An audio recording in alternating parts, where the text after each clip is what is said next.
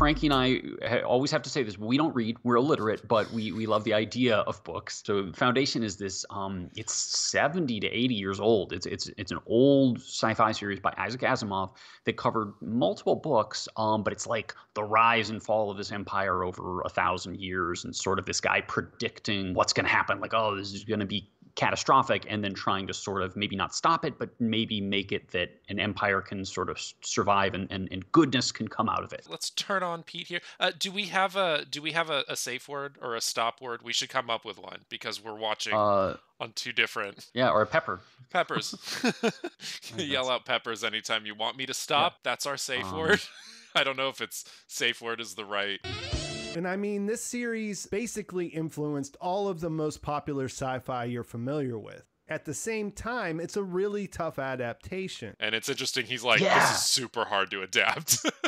Right. I mean, I know that there's a lot of skepticism sort of in, sci-fi, maybe book circles or sci-fi, just kind of hard sci-fi circles are like, are they going to be able to do this? Let's say that Apple has infinite money.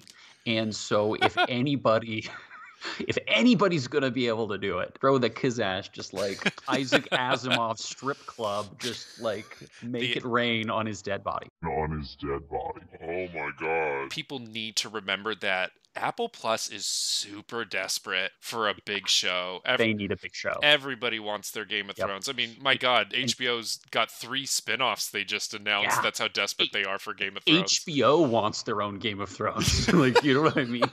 Like, everybody's kind of chasing that next big thing, and it's increasingly tough, I think, because there's so many streaming services out there, and Apple Plus, you're right, just doesn't. So I think the hope is Foundation is this like massively revered novel. Maybe that'll change some numbers for them. It's so weird that we're in this age where just because you spend more money on it and make it look and feel so real and lived in, it doesn't really matter. Like His Dark Materials on HBO, it's a good show. They're spending so much money on it for me to just go, it's a good show.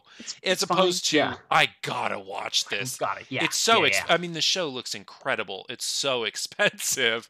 And I just don't know. I don't know how HBO feels about it because I know it's probably more expensive than the viewers. I don't see crazy buzz It's not about Game of Thrones. No, I think it's probably really well liked because it's well made. But I'm not going to get into what happens at the end. With that out of the way, let's look at what we Thanks, see. Pete, for not spoiling Going everything off for the us. cap, to me, it looks like they're going to focus on the initial 2 or 3 stories in the first book for season 1. That seems like a good idea considering how fast time passes in the series. Okay, Peppers, this show is already starting off on the right foot. Dawes, but what's the actor's real name?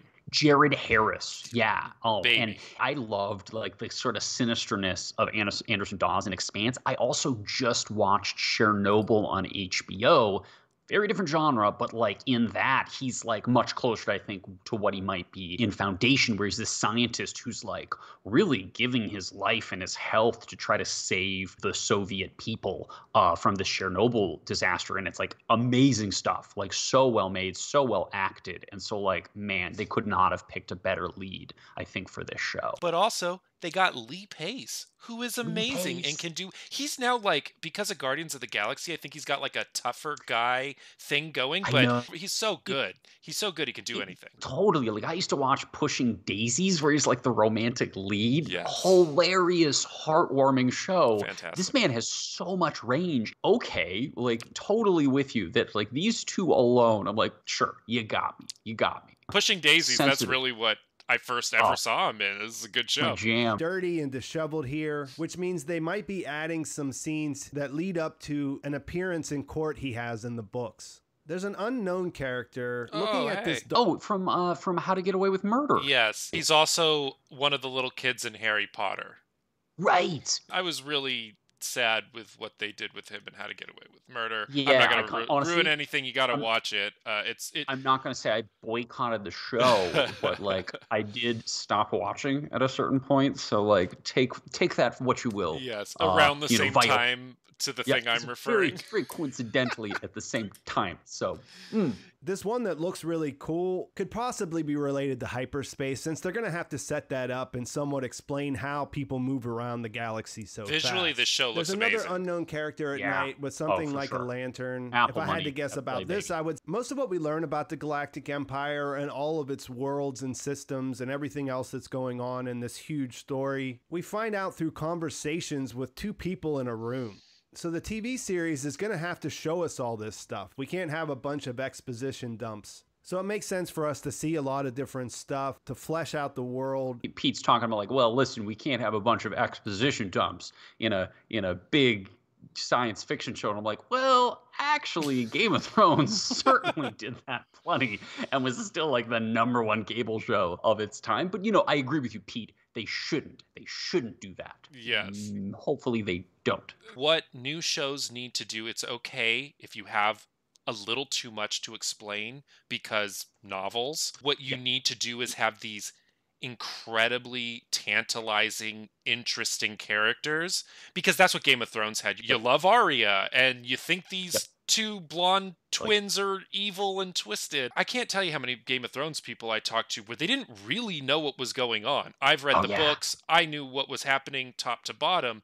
They had no idea, and they were happy I was explaining it to them, but ultimately it didn't matter. They liked the characters. They knew emotionally what was happening. That's what this show has to do as well. Characters we love, world building we love. Don't get us bogged down in details, in over long explanations. Like, just kind of create this world, and I think the people will appreciate it. He asks if she's familiar with his work. She says, in theory, and he quickly corrects her, saying it's not a theory. I do get annoyed. Like, I mean, well, I know what you work on in theory. Like, it's not a theory. I'm like, you're a scientist, bro. It is theory. Like, everything in science is theory. Like, it's just, you test theories and then you validate them, but it's still a theory.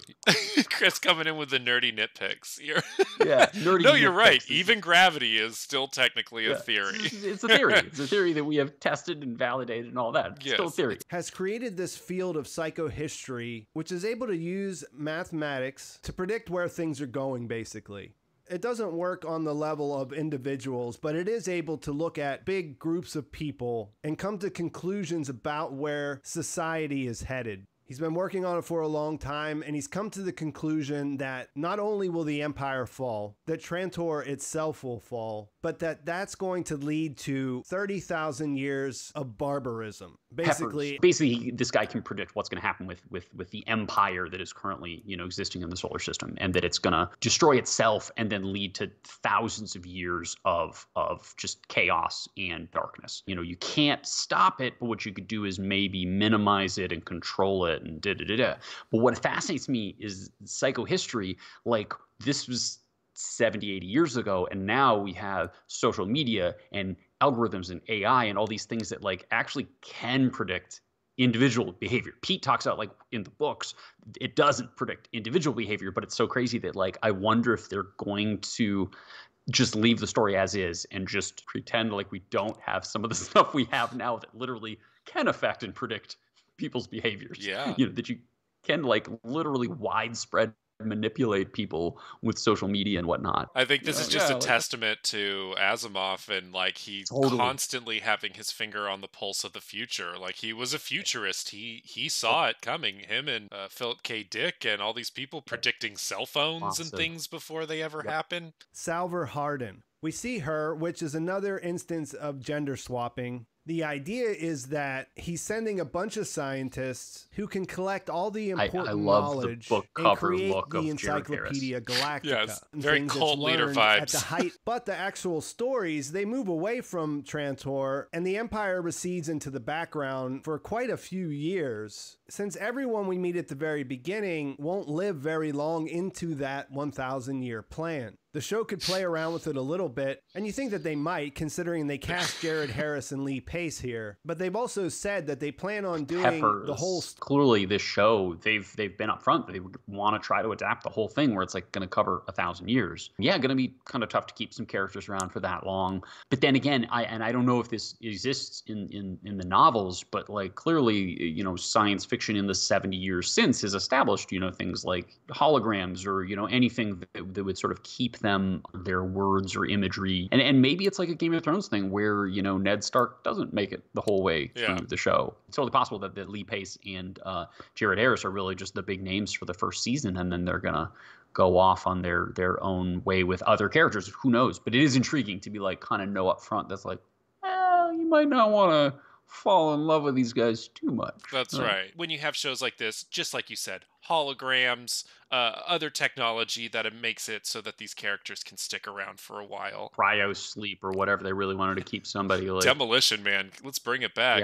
It's about the 3 seashells. You could tell that Asimov is very interested in making sure it's clear what he's trying to say. And as I mentioned, that definitely comes down to people talking to each other, explaining things to each other, over and over, really. And that's just not something that naturally translates to long-form TV. The goal Asimov had with these novels is to get people to explain things, take their time, re-explain something that is in hyper short supply in this day and age. In our current society, we've lost all sense of subtlety with social media and only having 140 characters to get our point across. I think it's so interesting. He's predicting prediction models and social media to a certain degree and all this stuff. But also the point of his books is to counteract that. The whole point is we work better when we don't go down those rabbit holes necessarily. So I agree with Pete. That doesn't necessarily sound like exciting television.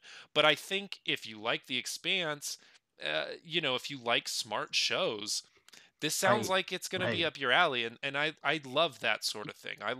We joke about not reading, but I love novels. I love getting in there. Expanse at its best, Battlestar Galactica at its best, Game of Thrones at its best were really scenes between people, having a sort of philosophical disagreement. That's all of, sort of sci-fi and fantasy at its best. Like, cool, dragons and action, space gunfights and this and that. But really, if you don't have some kind of core philosophical disagreement between some characters, it's not going to keep you around for that long. Captain America Civil War. The best parts are the talking. It's crazy. Yeah, 100%. I think now is a good time for it. I think actually science fiction is really having a resurgence in a lot of little places, Ado Demerzel. This is another gender swap, but I really don't know how they're integrating this right here at this point. I think that you would agree with me that in most cases, when you think of an adaptation, you want it to be as close as it can be to the source material. But this is a really strange case where I think that would actually be terrible. And psychohistory is based on irrefutable science. The idea that nobody can know why they're doing what they're doing makes things really interesting. I guess what it'll come down to is, can they make it compelling TV?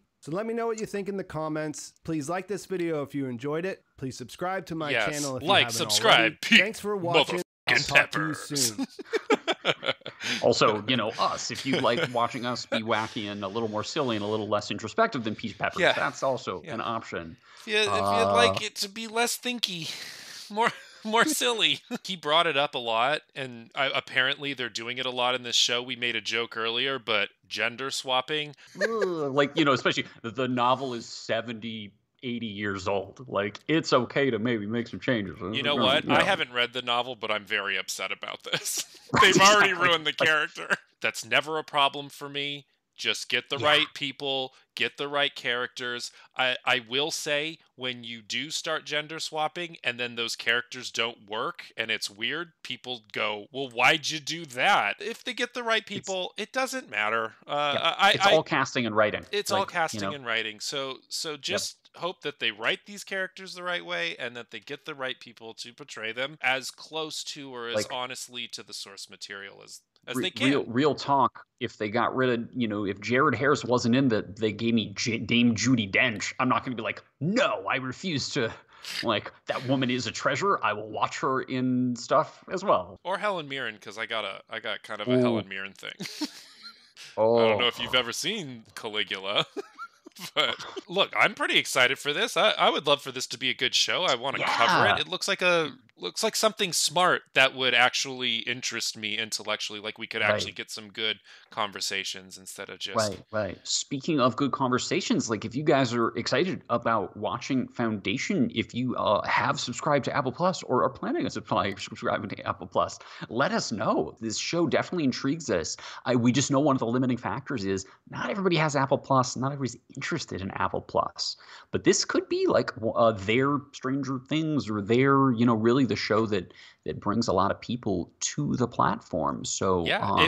If you want us to buy Apple Plus, watch this and tell you if you yeah, should watch, we'll do let it. us know. Leave it in the comments section. Yeah, I'm yeah. happy to take the bullet for you guys. Well, what do you think of Foundation? Let us know in the comments section, and we'll catch you in the next video.